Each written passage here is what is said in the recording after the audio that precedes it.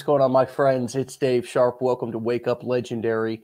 And this morning we have another wonderful guest. As you can see, special needs mom of four dives head first into her online business, and she's got a story to tell. Nicole, welcome to the show. Hi, thank you for having me. You're so welcome. Where are you calling in from? Ohio, What part of Ohio? Dayton. I was gonna guess Dayton. I Yeah, swear to God, I was gonna guess Dayton. I should have just said it. Like I would have been like a mind reader. yeah. Nope, Dayton. So, lovely. I also want to notice your sign in the back. I do not negotiate, so I'll be, I got a tough negotiator here, or someone who says no negotiations. Is that a sign for your family?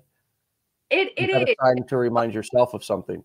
Negotiate. We don't negotiate with fear. We don't negotiate with, we decide something, we stick to it. We don't negotiate. Mostly it was for food for the kitchen, but no, it's for everything. Nice, nice. I like that. I like that. Yeah, it's definitely some non-negotiables if you're going to be successful as an entrepreneur. 100%. You're probably learning. So tell us what led you here to Legendary Marketer. What were you looking to get out of this program? Oh yeah. So it kind of found me. It was just one of those things where, you know, kind of a similar story with anybody else. You're in a situation and you're looking for ways to supplement your income. And, my husband was working a lot of overtime. Our house was in foreclosure. I have a special needs son who needed a service dog, all the things. And so, I was just sitting on my phone one day and saw another girl that was talking about Legendary and so I watched for a while and decided to check it out. And that's what led me here. And it's changed everything. So, Wow, wow. So almost by almost by kind of happenstance, but a little bit of but also there was some intention out to the universe, God, whatever you believe in, may have been answering some prayers, some intentions, even though you were just living your life and doing what you needed to do. So here you are, right? This thing come up on TikTok. I mean, you weren't really even looking, I right? no, 100%. That I believe this is where I'm supposed to be. Yeah, yeah. That's it's. I think there's a unique gift in being able to notice a gift even when you don't ask for it, right? Or when you're not like praying hard every day for it, but to be Right. like, wow, this is a moment. This is let me just take this all in and really make sure that if I ignore this, that this wasn't meant for me, that this wasn't the a solution. And I see that with a lot of human beings every day. We have things in front of us, and sometimes it's difficult to recognize that, wow, this is an opportunity, right? So how did you avoid skepticism? How did you not fall into negativity? I mean, which the internet is there's no shortage of that. How did you deal with your own skepticism of, will this work for me, etc.? And I would assume maybe you still are, and that's okay. Sure. Yeah. I mean, of course, in the beginning, especially when you really don't know much about a certain thing, like, and I didn't, Yeah. there was skepticism but the more that I looked into it, the more that I sat back and I just watched, I knew that it was something that I at least wanted to try. I mean, because I felt like I had nothing to lose, and so the only thing that I deal with now is more of like that imposter syndrome where it's like, oh, wow, I'm doing this. Oh, wait, I'm doing this. I'm doing this sort of thing, So I like that. the skepticism lasted a short time and then I just dove into it. And when I saw that it was working and the amount of knowledge that I gained from it and how I've used that in other areas of my life, um, it's just been amazing. So That's great. Is this your first try at entrepreneurship? So I am a massage therapist and I own my own business for a long time. So Okay. it's my first time at anything like this for sure. Okay. Okay. With that business, were you the only employee or did you have lots of employees? Me. So you were self-employed, so, sort of like Robert Kiyosaki talks about in the cash flow quadrant, to Yeah. where you own a business, but you're still kind of trading time for money. Yes, definitely. Yeah, that makes a lot of sense, which is sort of disappointing when you go out on your own and you're like, I'm going to start a business, but then you're like, Yeah. dang it. Now yeah, if I want to really grow this and scale this, I need either, as he says very simply, systems or people, right, Hmm. to help me to scale. And so now you've got basically systems, people helping you. So you're kind of using people in a way of gaining knowledge and information, and but you're duplicating yourself and multiplying yourself on videos and stuff like that with these systems on social media. Are you surprised at how quickly somebody can get, a business up and running in 2023 with the right knowledge and skills if they just take consistent action? I mean, a lot of people think that this business is expensive or hard. And as a business owner, that hard is driving around to people's, or them coming to you and you staying in the studio late at night, and your body's sore at the end of the day because you've been rubbing and trying to. I mean, that's hard. I also know hard construction work. I'm not trying to say this work isn't mentally hard, and it can be physically draining, but the comparison of the leverage that you get now sitting in your home working versus the massage business, what's that contrast like? How do you see hard work, and how do you define an expensive business now, or how has that been kind of how has that been, that thought of, really that physical location, but how has that been shattered? The way that now you can use technology and some skills with a few low to no cost tools to have a business. Is that kind of like, I mean, has that been earth shattering for Yeah. you? Or, I mean, what's that been like? It truly is. It's mind blowing. I had no idea the amount of success that was capable just by taking this this course, and the amount of, like I said, the amount of knowledge that I gained in such a short amount of time surpasses any class, college course, anything that I've ever done previously to this. Um, and so, and to be able to be in my own home and Right. make it what I want it to be, and to be able to make my own schedule. And yes, it is work, and you definitely have to put in the time 100%. But I'm in control of that, whereas I never had that to this extent before. Yeah, and what's the value, just for some people who are sitting here listening, kind of on that maybe that fence at the beginning of, hey, is this really worth it? What's the value of being able to work from home and build a business? Not just be able to work from home from your company or whoever you work for, but now being able to work from home on your own business without having to leave. And what is the value of that? Do we undervalue that and focus too much on the commissions and the money in the beginning and let that get us frustrated, instead of focusing more on the value of, wow, I get to be home. Let me be more patient. Let me be persistent with this, because after all, I get to be at home doing this. Do we undervalue that? I think so. Sometimes I think that um, being home, it is such a gift to be able to do this here, and to be able to, yes, a lot of people, I don't know. So for me, it's more like, um,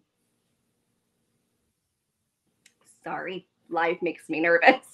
No, it's totally fine. Want me to restate the question? Yeah, go ahead. I just, you said that struck me when you said kind of, I get to work from home.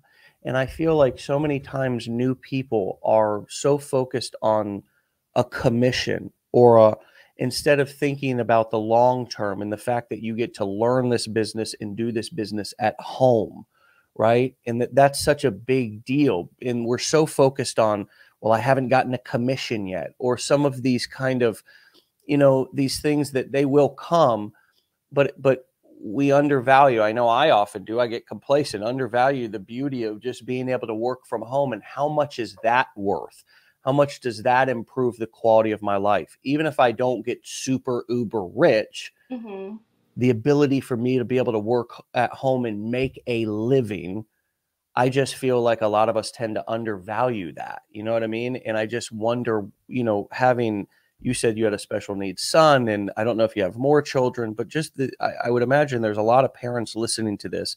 And a lot of times, again, we can get focused on the commission. We can get focused on the, and lose touch of what you just said, which is the value of being able to do this from home. It's Yeah. like, wow. That Yeah. just struck me, that we undervalue that. And so, I don't know if there was really a question, but I just wonder if you could say more about that, the value of this, and how flexible it is for those of us with kids, or Yeah. those of us with special needs Right. kids, or those of us who want to travel. Sure. Yeah, that I can tell you all about. I have 4 kids, and my oldest. Oh my God, four. Wow. I thought you just had the one. Okay, hello.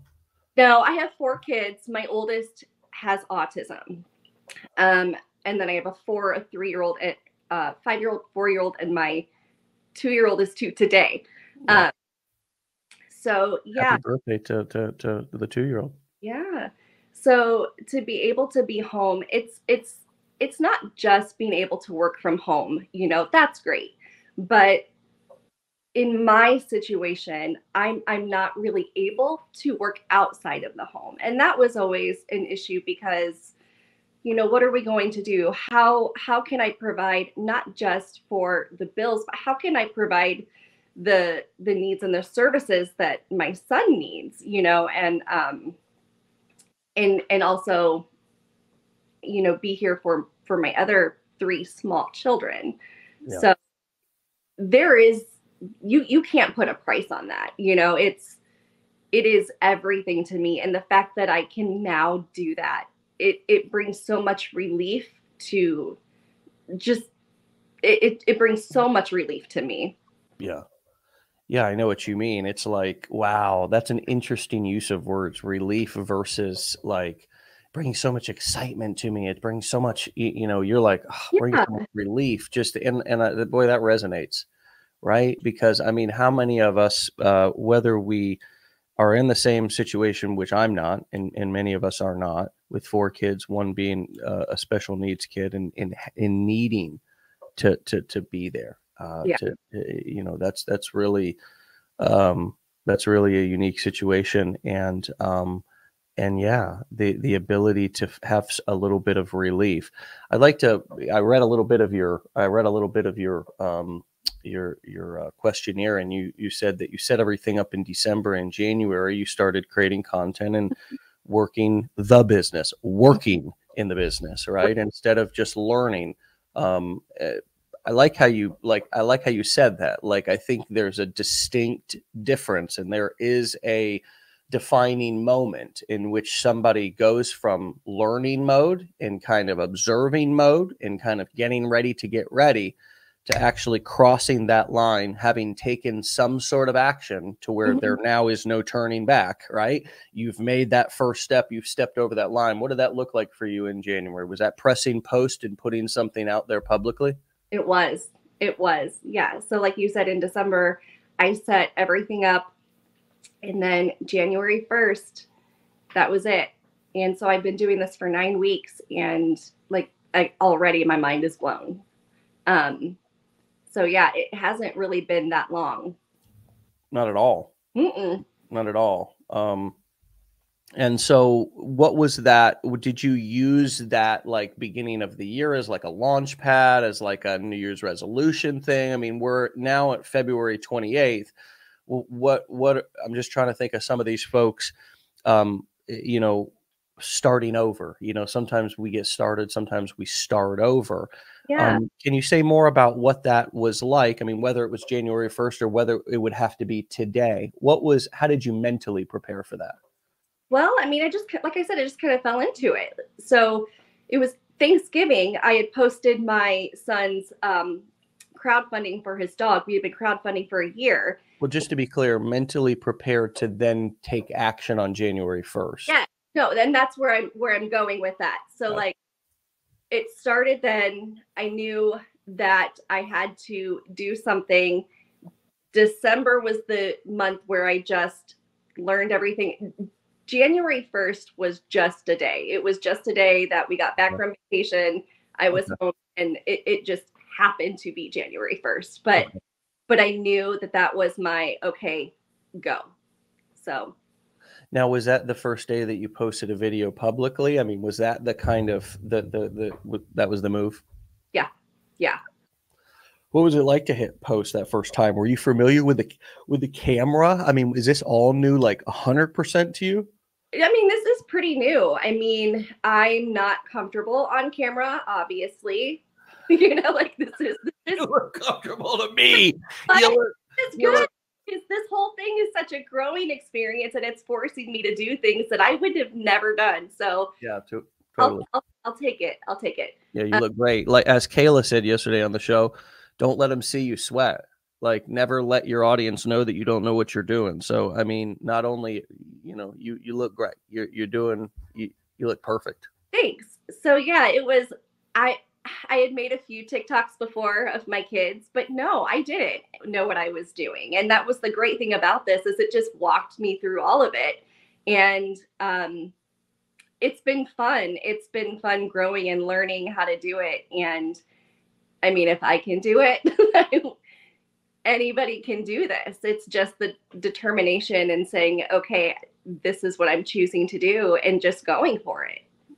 I also noticed that you said that in kind of December, even with 4 kids, you lived with earbuds in while doing what you had to do around the house. You'd wake up at 4:30 in the morning. You'd stay up late nursing and learning. Yeah. Oh, nursing, you have babies as well? Oh, yeah. Small children. Wherever there is time, I am still doing classes, listening to podcasts, book, anything I can keep moving forward. Talk about that commitment to learning. Talk about that like really digging in and actually going through the material versus just kind of buying it and then being like, okay, what now? Like there's a lot of people who will buy something, a course specifically, whether it's here at Legendary or wherever. But obviously I've seen this over the last 10 years, buy something and then kind of go into the Facebook group or whatever and be like, where do I get started? And it's like, man, oh man, I would it's like we got ants in our pants, it's like we're kids that just, we can't sit down at our desk. But I noticed you got earbuds in, you're moving, you're walking around. Talk to us a little bit about how you condense time that month of December. I really feel like I just had to. I was hungry for it. Like I said, I was determined, I was ready. And yes, I have kids. Yes, I'm chasing, I'm all over the place. But I also know the big picture. And so I was hungry for it. And I'm still combing through everything. I mean, I just go through everything all over again because there's just so much to learn and move forward from. So yeah, that's what it was. I would wake up early when my kids were still sleeping and I'm on the computer and I'm setting up my stuff and I'm doing dishes. We're folding clothes. I've got the, videos going in my ear and I'm watching when I can. And I did not let the busyness of my life be an excuse for me not to do it. So it was the reason I had to do it. Can I ask you a question about just energy? How do you get enough rest now that you've added this other thing to your life, right? So you already were busy enough. Mm-hmm. How do you stay rested enough in order to be able to, and how do you deal with being tired? I mean, this is just a question that I've never really asked, that I don't ask a whole lot of people, but it's like, how do you deal with just How do you deal with just the moderating your energy throughout the day and being able to, not getting burnt out? Like, is there just, or Yeah. do you have a special focus on sleep? I mean, do you have are you just kind of going 100 miles an hour and you'll figure it out later? Like, I just wonder how somebody is busy as you, who's taking as much on and even adding more to your plate, just stays rested and does self-care. That's a great question. One, I mean, that's a great question for any mom, but I have an amazing husband and support system that anytime I need anything, I mean, I have to tell you, I have like the husband of all husbands. He comes in and he does anything that I need him to do to give me my space, so that I can have my space to be able to do things. And I'm so fortunate. Again, he's military, so he's also gone a lot. But Somebody asked if you were in the military, so thank you and your family, your husband and your family, for your service. yeah, thank you. So yeah, I have a great support system, but does a mom ever really, you know, I think we always need rest. So Yeah, yeah, and I think about where I am now and where I was when I started. I was a bit younger than I am now, yeah. and I had different levels of energy then, and now I have to manage my energy, Hmm. uh, you know, more carefully, Hmm. and make sure that I just, it's amazing. Sometimes I'm feeling like the world's on top of me, but it's just that I got a bad night's sleep last night. And it's important, although it's difficult to notice in the moment that that's what it is. But it's important that I don't make big decisions about my business, big decisions about my life, but start getting into this kind of spiraling out into catastrophic thinking if something doesn't go right. But imagine something even going way wrong, like, oh my God, I lost a profile, a social media profile, et cetera, et cetera.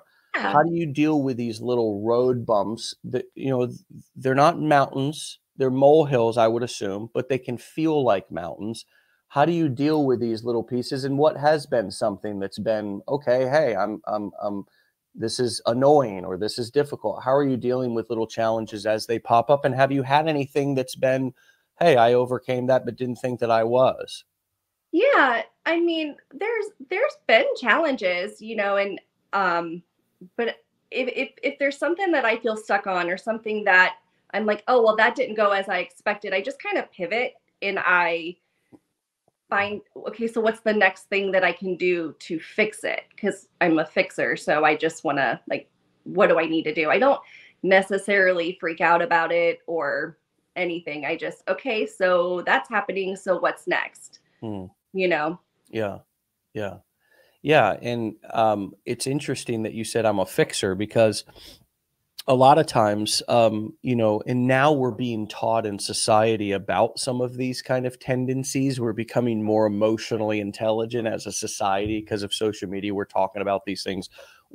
I bet your mother or her mother may not have even had the information or the language to be able to identify that she's a fixer, So it's kind of like, the more this generation, our generations now, have more information to be able to kind of identify, oh wow, I'm a fixer, gosh, I have codependent tendencies or whatever, kind of from the internet, really, and from just information being shared more, and it's less of a stigma around some of these things, so we talk about it more. But I tell you what, I have a lot of these things as well, which, gosh, being an addict, right? Recovering addict, being, a little bit manic, being, I've got all kinds of, I'm also a fixer and a people pleaser. And I've got all these specific roles in my family. But you know what? I learned through this business how to turn all these struggles into strengths. Yes. I took my fixing and I learned my people pleasing, and I learned a little bit more about it. But I also realized, wow, that gives me the tendency to really want to over deliver. and really want to be it helped me to be more in a teacher role, helped me be more in the role of being able to fix something, help people find solutions. And so, there's also some of you may be thinking that your struggles, these things that maybe you've even been labeled as, diagnosed with. I don't know. I'm not here to get too far into everybody's, medical files and everything. But man, I have found how to turn my struggles into my strengths and my mess into my message through this business. I love how you said I'm a fixer. Do you see that as being now an asset in this business in ways? I mean, not that it's not always an asset. I mean, it can be, I know what that is like that can be exhausting to be fixing everybody's stuff all the time. But man, it's really an asset in this business because you've got a solution-oriented mind, right? Yeah. Yeah. So, I mean, I struggle with a lot of those things that you said. I mean, like insecurities, people pleasing, all of those things. And I'm learning so much about myself in this process of, okay, I can do this or I can do that. And this really isn't a big deal. This we can, how do we manage that? And I'm learning a lot about myself in this process and turning those things that, I thought were kind of weaknesses into strengths, and it is serving me well. So, You know what, my friends, I'm going to tell you something. The thing that you're not allowed to talk about in a corporate interview will make you rich in a TikTok video. The things that you won't say or shouldn't say, for example, telling your story, me telling my story about being a recovering addict. Mm-hmm. That would likely be something that every job recruiter would say, Dave, let's leave that one out. Let's leave that one out of the interview if you're going to go interview for that, right? Yeah. But that's the sort of story that's made me, I mean, that story specifically hasn't made me millions, but I mean, learning how to use those stories and tell those stories in a way that obviously doesn't leave me looking like some homeless junkie. I mean, I'm learning also how to communicate those stories in a hero script, like, hey, here's what it was like for me. There was a defining moment, and then here's what it's like now, and actually present it in a powerful way. I also, there's also been other ways that I've used my struggles and turn them into my strengths. What's this been like for your family to kind of see this? What do you think is going through their head, or what's come out of their mouth that, has been interesting, or that, you're excited to maybe show your children this different side of you? Talk to us a little bit about that family dynamic, and maybe something that's stuck out that's been either cool or that you can see is important for you to share maybe some of these skills in the future with your children, or at least know them. Yeah, it's been cool. I mean, my kids they're always here. So they watch me, and, they're a part of it, and they think that it's cool. But one thing that I want them to know is that even when something scares you, if you want something, just go for it. And who you are is enough, and you can do things, and you can do big things. My husband has been so encouraging, and he's complimented me so much, has told me often how proud he is of me and how much I'm growing and becoming more confident, and taking charge. I mean, realize what you're capable of. You kind of step into that, and like I said, it's been 9 weeks, but already, like, I'm learning how to step into this new role and accept and receive that of myself. Wow. That's really nice. That's really something. I want to go back to something you just said just for a moment, and then we'll let you go, because I know that you've got 4 and I want to be respectful of your time. So you said when we realize our potential, we can step into that. Mm-hmm.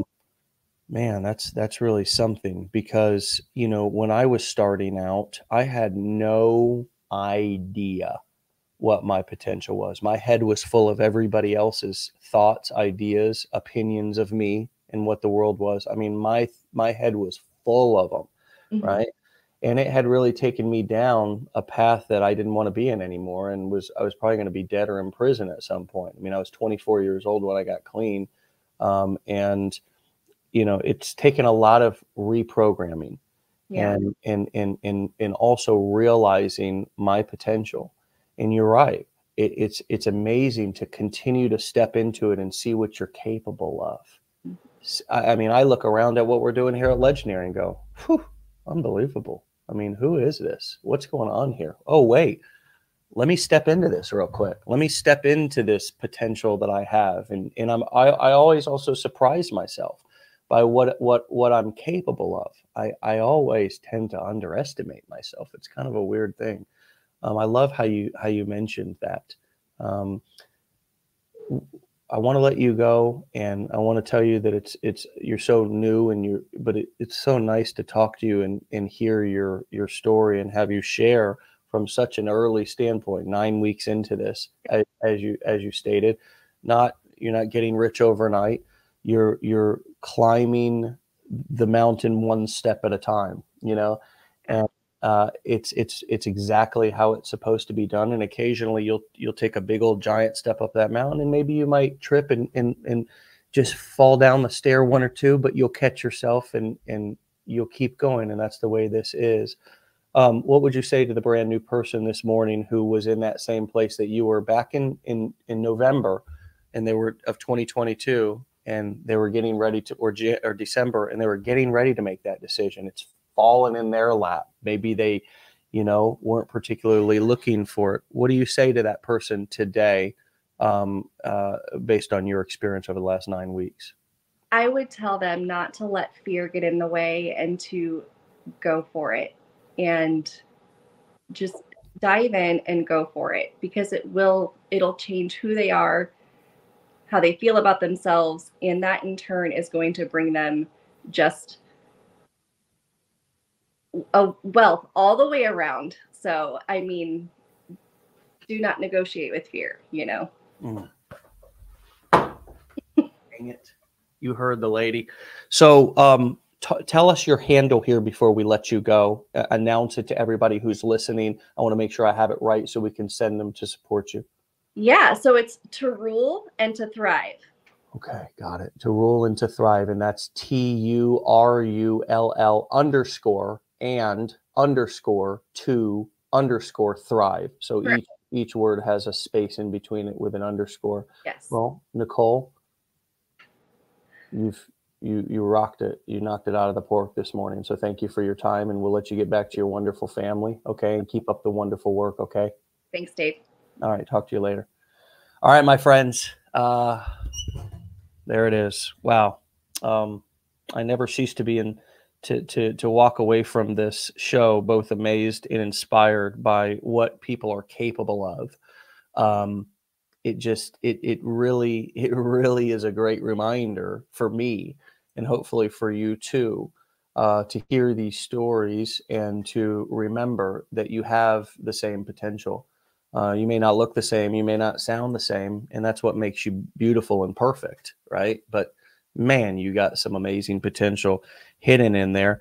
And when you realize it, and as Nicole said, and you step into it, you and those around you, as Nicole pointed out, with her husband being probably pretty blown away. I mean, obviously complimenting, saying, hey, you're growing, but you'll also blow the people around you away as well. You'll totally blow the limitations that they may have placed on you out of the water as well. And your husband, your wife might not be purposefully placing limitations on you, but they do. Our parents do, our friends, everybody's got limits, And when you step into your potential, when you realize it, when you just kind of take a risk on yourself and say, okay, I'm going to step into that. I see it here. I see what I'm capable of. You will not only shatter your own limitations, but you will shatter everybody's limitations around you. And it's a really cool thing.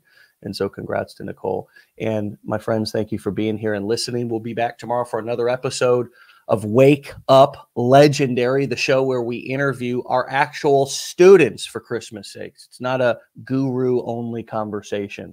As a matter of fact, no gurus allowed. only real people, only real conversations, only real stories. Get out of here. You guys are here. Peace.